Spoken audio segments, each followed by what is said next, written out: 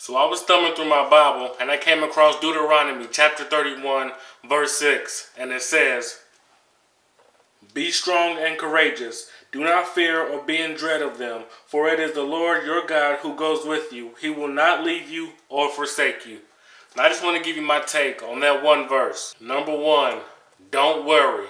It's hard not to worry when life takes a turn for the worse.